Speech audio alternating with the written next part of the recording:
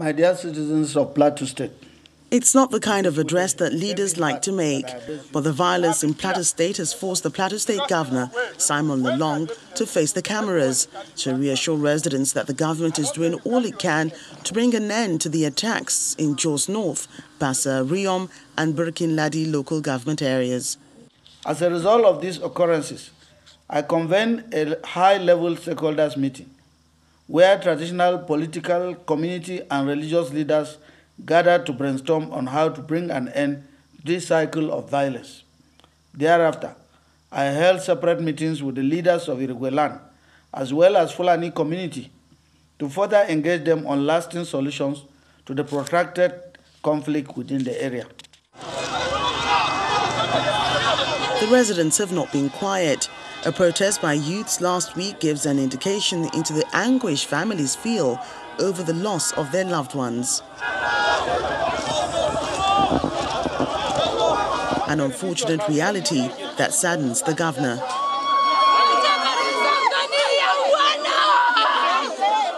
I wish to commiserate with the entire citizens of the state over these sad developments. I particularly extend my deep condolences to the families of those who lost their loved ones, as well as those who sustained injuries and lost properties during the carnage. The ripple effects of the attacks on communities is the evacuation of students from the University of Jos and other institutions by various state governments, and top of the lists are Delta, Abia, Kaduna, Kogi, Adamawa and Lagos states. The government was excited to see that we didn't lose any of you. And the government was excited to do all it has done.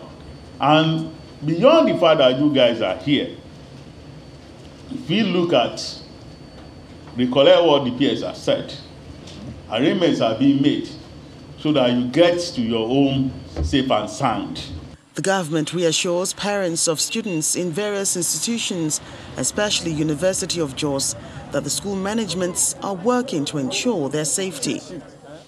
Let me therefore use this opportunity to assure parents of students studying at the University of Jos that we are working with the university authorities to ensure the safety of their wards as soon as the school reconvenes.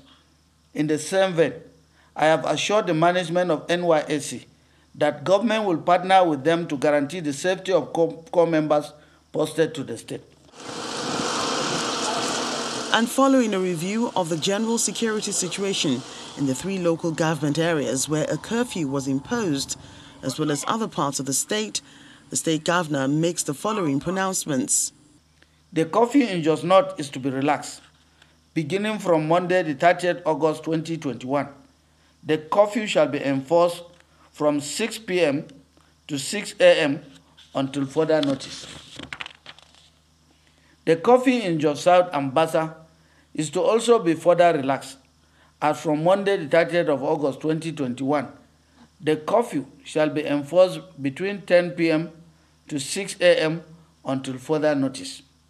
But it's with cautious optimism that the curfew is being relaxed, as security agencies and local vigilante groups remain on the watch to stop further attacks.